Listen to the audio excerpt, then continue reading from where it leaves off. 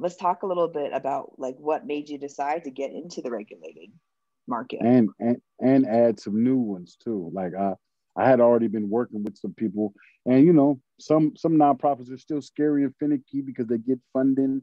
So it's like, oh, we can't be affiliated with a cannabis company and all that kind of stuff, you know, which is, you know, to each his own. But you know, and it's like we tapped in with a mask in a bag with the seniors. The seniors, you know, we donate to the seniors so they can get these materials. And they make these materials so that they can, and they sell these masks so they can sustain themselves, and they feed the homeless with them. So you know, we get these away. You got whoever's on there. You DM me High Purpose Lifestyle. First two people, I'm gonna get free masks from the seniors. I got you. Whenever you see this. But to get in, like I said earlier, I was, you know, highly recommended to be part of the social equity program in my city, you know, and so I was like, if I'm going to do that, then, you know, I'm gonna go all the way. And I started understanding and learning, and, you know, shout out to Mama Angie over at the Success Center, who was great, you know, with giving information to social equity applicants, you know, and really learn that, you know, I could create a business that I can make some real money to support the people. And like I said, that's always what's on my mind. That's just who I am now. It's like, you know, when I was growing up, one of my mentors, Jack Jackwell, the great Jack Jackwell from Omega Boys Club, used to say I used to have the hood disease, you know, because it's like for some reason I just couldn't stay out the streets. I couldn't stay out the hood. You know, once I got bit with the bug and once I like caught the first cases, I just was always in the streets. But now I got like another type of beautiful blessing where it's just always community and people first in my mind. So that's all I was thinking. Like when they was talking about this stuff, I was just thinking in my mind, like, how can I use this to help the people, help the community, you know, and I have to be strong and I have to stand on it. I've always been a cannabis activist, you know, per se, you know, not as hard as I am now because it's a little bit more, you know, lenient. I was in a position being on probation and parole for 28 years that I couldn't be as vocal about certain things, but now I'm not on probation or parole. There's more, you know, more of a platform like these for me to speak out and express myself without being penalized. So that's what's happening. And, you know, we're moving forward. We're pushing hard. So what I'm really interested in is, like Lulu said, it's amazing that you started with being a man of the people first and then marijuana, right? Right. But what's really interesting to me is how you actually got your business up and running. So other people have been, you know, really focused on the marijuana business, the cannabis business, whether in the underground or learning the legal markets, and then they take those skills and flip them into a business. You're a person of the people that now went to go get a license, but now you had to learn the cannabis business. So can you just talk to me first about like, how you literally got your license? Like what was the process like? And then B, how did you learn the cannabis business? So the license process is definitely a strenuous one, bro. It's definitely have to be patient. Like I'm sitting here talking to you now, but we started this process 4 years ago. Let me, I turned 3-4 years ago. Start filling out that paperwork and going through all of this stuff, you know, and I have to give credit to my team, man. I got an amazing team, Johnny, Q, Connor, Joe, the Free Gold Watch team, you know, Matt and Marty, just phenomenal people who got a lot more patience than I do. You know what I mean? And it was just really just like a waiting game and staying strong and staying vigilant and having good partners, man. Having good partners as far as that's concerned. You know, I will be opening up my dispensary this year. You know what I mean? God willing. You know what I mean? COVID has pushed a lot of things back. You know, I was trying to be open for 420, but didn't happen, obviously. So yeah, just a lot of patience, man, and just, you know, the paperwork, going through it, getting up early, being on top of it, email after email, communicating with the community, communicating with the right people in the right places. And things are, still rolling, So I'm just hopeful, about just the industry as a whole, And so, yeah, man, it's been like 4 years in the making. So, just sticking with it, just going through the paperwork and then learning the business. I've always been kind of like an entrepreneur type of individual, so I got a general sense of business. I took a couple classes while I was in prison, some business classes and stuff of that nature. So I had a general understanding of it. But like I said, again, man, shout out to the Success Center. Shout out to Oaksterdam. You know what I mean? I learned a lot. Y'all remember them business classes they was talking about? I still got my notes somewhere around here. I got some on this phone too, and just, pushing forward, man. I got a lot of willpower. You know what I'm saying? I got a lot of willpower. I got a lot of gumption. I got a lot of handle my business ism in me. A lot of the people you talk to who say they are maybe having struggles, man, I promise you they being lazy too as well, a little bit. You know what I mean? Because it's like, just handle your business. Like it's regulation, it's red tape, it's bureaucracy. We live in America. You know how it goes. If you don't got a lot of money, it's just going to be a little bit harder. It's not fair, but it is what it is. So you got to stick to it. You got to handle your business. You got to do what you got to do. You got to, you know what I'm saying? You got to be bagging up samples of your new sample, violent prevention coming up. You know what I mean? You got to put the stickers on there. You got to, you know what I mean? Make sure all your business stuff is handled. You got to tap in with the pro bono lawyers. You know what I'm saying? You got to push through. You got to really want it, bro. That's the only thing I could say, because it's a lot of barriers, but if an individual like myself can get through and do it, then anybody can. There's no excuse. Rick Ross has his own shit, and he did like 20-some years. He was a kingpin. That's the name of his shit. Kingpin's a shameless plug. You know what I mean? I'm trying to tap in with him, but you know what I'm saying? It's a whole bunch of people, who should be here, but they think shouldn't be here, who is here and making it happen. So if, like I said before, if I could do it, anybody could do it. You just got to really want it, man. Got to work hard too. Yeah, most def. I know that the grit, just the hard work, just the patience, all these things you said are essential. But one other piece that we all know is essential is straight up cash. It's money, right? It's the capital to get up and running. So was anything interesting about how you guys were able to fund your business, or how were you guys able to get enough money to actually get up and running? Grinding, man. I worked 2-3 jobs. You know what I mean? I'm blessed that people want to hear what I have to say from time to time. So, I'm a speaker. I get paid to speak from time to time. So I just, investing in myself and having people who believe in me, investing in my vision and what we're trying to do,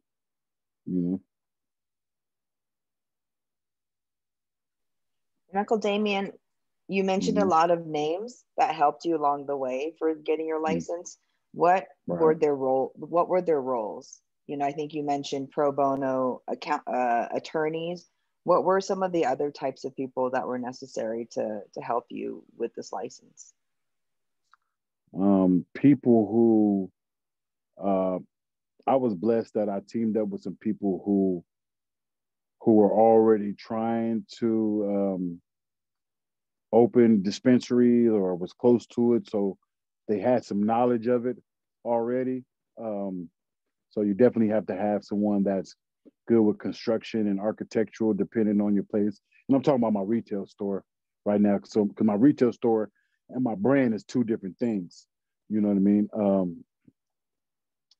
Definitely got to have someone that is familiar with financing and someone that is familiar with regulation, especially around cannabis and city governance and stuff of that nature.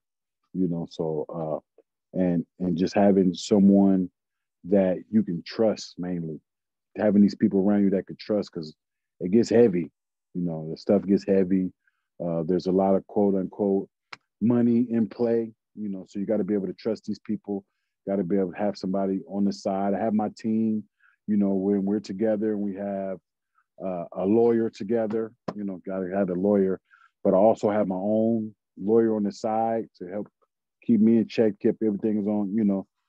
This is a lot of reading and it's a lot of big words, you know, that gets tossed around and stuff of that nature, you know. So, you know, having a good finance person, somebody that's good with the regulation and the governance, and someone that's good, you know, construction and architectural, if you have to do a build out or a rebuild of anything of that nature, you know, and definitely some good community liaisons, which I'm good at. You know, we have one that's good, but I mean, you know, when you got an individual like myself who's already deep in the community, that's not that hard, you know.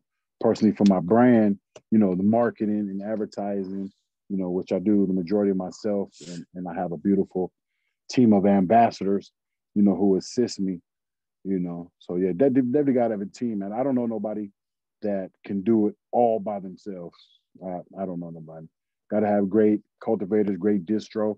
Shout out to Locals Distro, you know what I mean, and Gumballs, you know what I mean. So yeah, got to have a great team. And tell us a little bit. You mentioned that the retail store is different than your high purpose lifestyle brand. Tell us a little bit about the brand and the strain that you were holding up earlier. Stop the violence.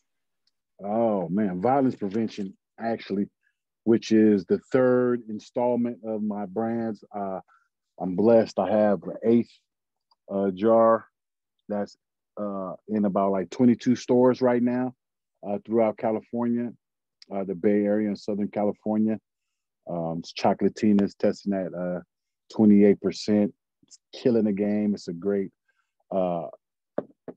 blend, indica dominant, you know, but it's got good sativa. I'm an indica guy, but sativa, because, you know, I like to be pumped up. I can be having stuff to do. I like to smoke and still be able to handle my business, you know what I mean? Unless it's like after hours, you know what I mean? Which that's where this violent prevention gonna come in at.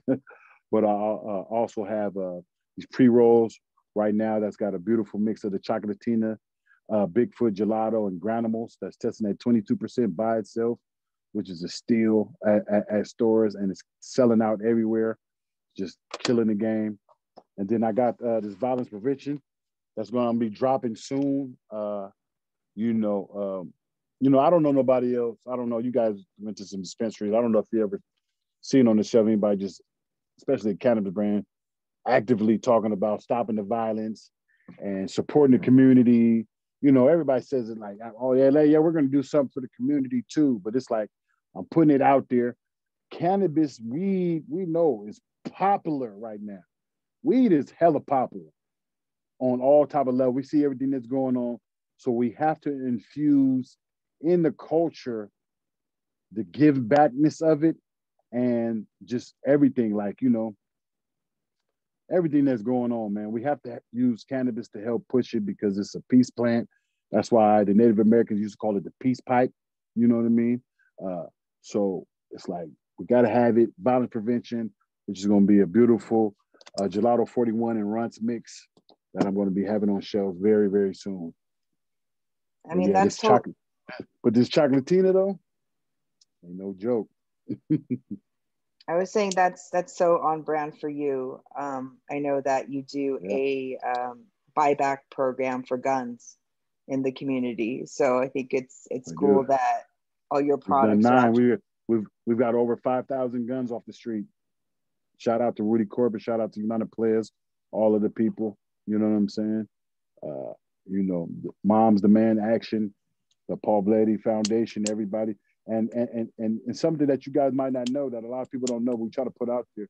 The majority of the funds that we use for those buyback programs, $50,000 each time, 9 times, the majority of those funds come from the cannabis industry, come from cannabis dispensaries, the Green Door, Mo Green, stuff of that nature, you know, and some of my other partners, Barbie Coast, individuals who are giving back, and that's cannabis, giving back to the community. That's cannabis getting guns off the street. That's cannabis supporting violence prevention.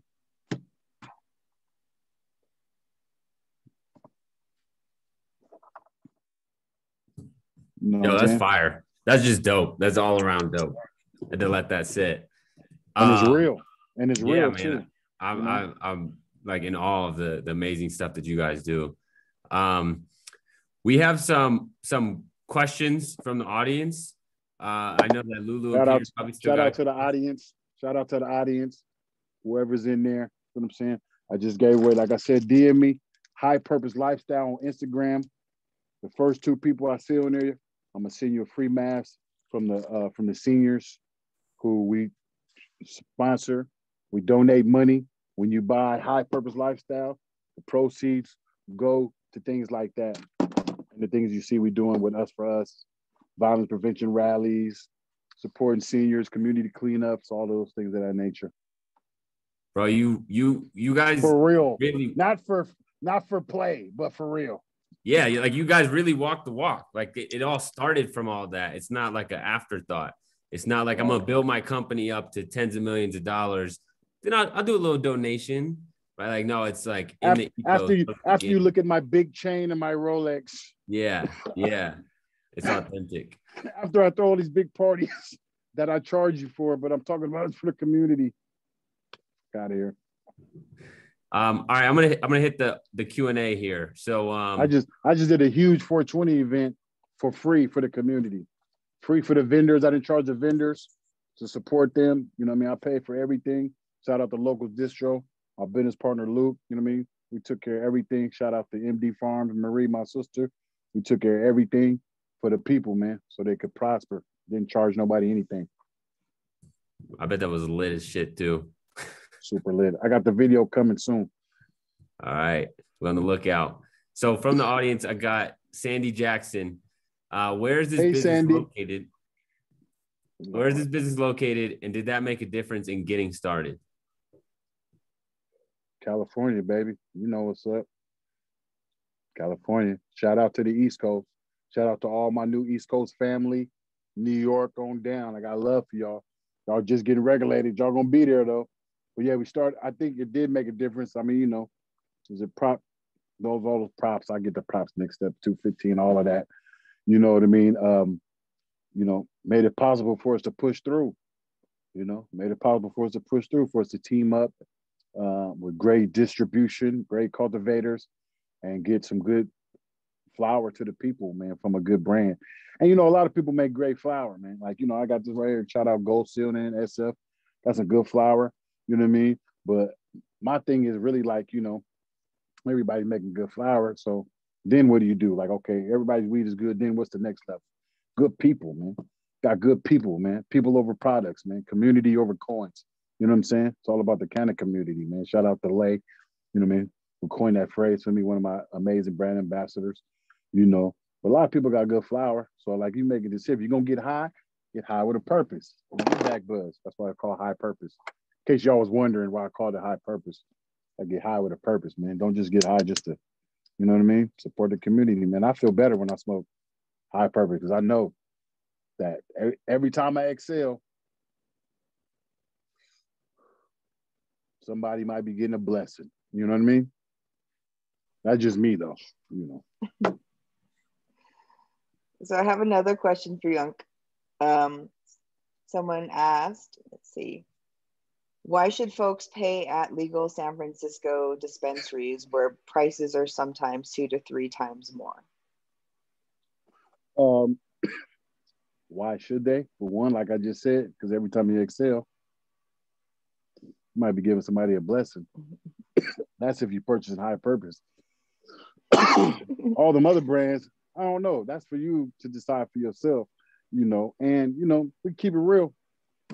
Where else you going to go? To the block? Everybody can't go to the block and get no weed. You know what I'm saying? Everybody don't got a weed, man. Everybody don't, you know what I mean? Some people really, really care about themselves and want to know what's going in their weed, man. It's mandatory in the regulated industry that they do test this stuff. They got to test it. You got to know what's in it. You got to know if it's safe. They got to run it through. You know what I mean? That's like asking somebody, why don't you just buy meat off the street? Why are you going to go to the meat market? Why don't I just like, you know what I mean? I got cows in my backyard. Here you go. Cut them up and give them to you. It's cool. You know what I mean? Like, you know, but to each his own, man. I don't knock nobody. It's enough for everybody. You know what I mean? If you don't want to, don't do it. But don't yuck somebody else's yum because that's what they want to do. You know what I mean? And a lot of people want to do it because this store's popping up all the time. I see lines all the time. So, you know, you can go to the street and maybe get some weed. You don't know what you might be getting. You know what I mean? I sold parsley hella times to people. I didn't, you know, I'm not happy about it. You know what I mean? I wish I had some weed, didn't have no weed, fake, took people money, all kind of stuff. You know what I mean? So, I mean, you know, to each his own. But I suggest, you know, if you want to avoid problems, I know it costs a little bit more, but how much is your life, your peace, your patience worth? You know what I mean? That's like, I struggle with that all the time. Like, I'll be like going, especially in San Francisco, it's rough. Parking is rough. And I'll be seeing the parking lot, $25. I'll be like, $25? Man, the park? But I'll be like, if I get my window busted or my car stolen, how much is that going to cost? So, you know, it's up to you, man. And I think also, you know, as a consumer, you should be empowered to research the brands that you buy from. And if you buy from High Purpose Lifestyle, you know that it might be more expensive, but you're supporting community groups and actions that create a safer community, and are helping a lot of other groups. So, High Purpose said, and High Purpose in relation to the other brands is not that expensive. You know what I mean? It might be more expensive than buying an eighth on the street, but compared to the other brands that's in dispensaries, it's very affordable. You know what I mean? It's very affordable for your money. You know what I'm saying? I think my pre-rolls is retailing at like $11 in stores. You know what I'm saying? 1 gram full flower pre-rolls. You get Bigfoot gelato, Granimals, and Chocotina. I promise you, you would never complain about none of my products, ever. I'm waiting for a complaint. Been selling out all over the place. God is good.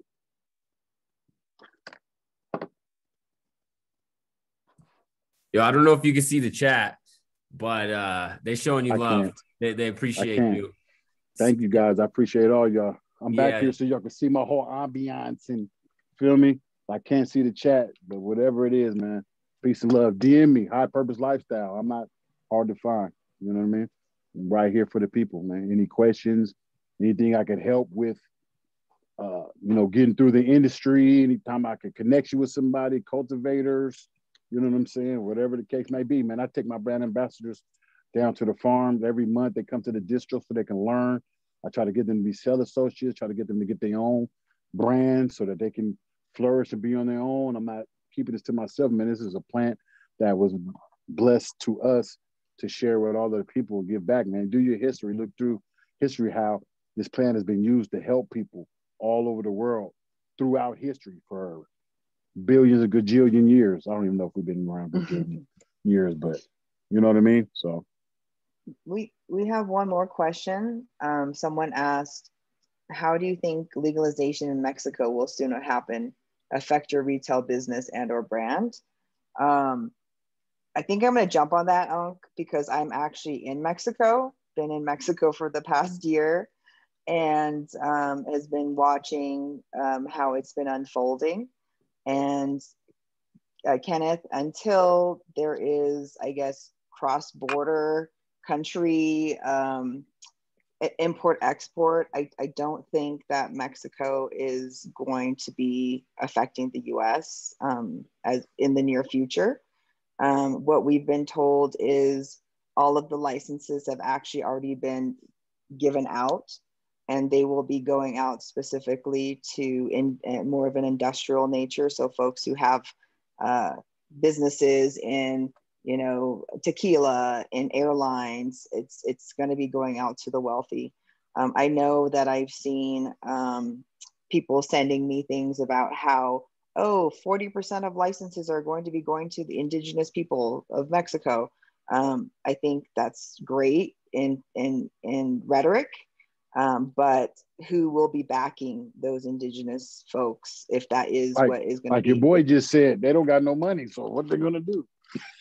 So I think, yes, yeah, there's a lot of opportunity, I think, but there is also going to be a lot of existing industries and potentially cartels who will be, you know, playing. I mean, we have someone locally who is a delivery service, and their comment is, no, there's why would we become legal? Because we would be forced to sell cartel weed, and that's not something that we want to do.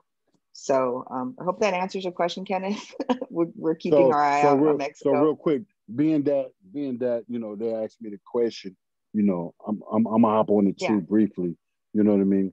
And my answer is similar to yours, but it's also, no problem, because yo habla español mucho bueno, mucho hombres in Mexico. Feel me? I speak fluent Spanish. You know what I mean? Mucho hombres en la cárcel aprender yo. So. But it is, potential for that to happen, Mexico. But I'm unk, so I got to keep it real. I told you I keep it real.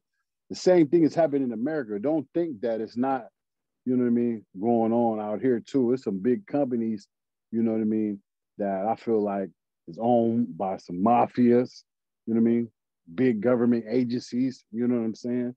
Stuff of that nature, because they're gonna capitalize as well, regardless. Even though the Fed's talking about, it's not legal, I promise you, it's some federal stuff going on, because that's just the nature of America, capitalism. They seeing some green dollars regardless. You see Denver,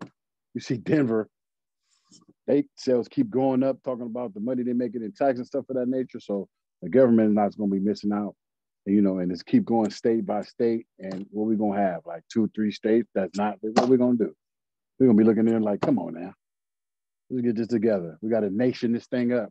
You know what I mean? We're supposed to be the United States of America. We're not really looking to unite it right now. You know what I mean? So, I'm pray for the people in Mexico, you know what I mean? And hopefully we can figure out some way to get it right, you know what I mean? But whatever happens, I just hope it to be righteous for the people who really need it, man, the grassroots individuals, people like the delivery driver, man, you know what I mean?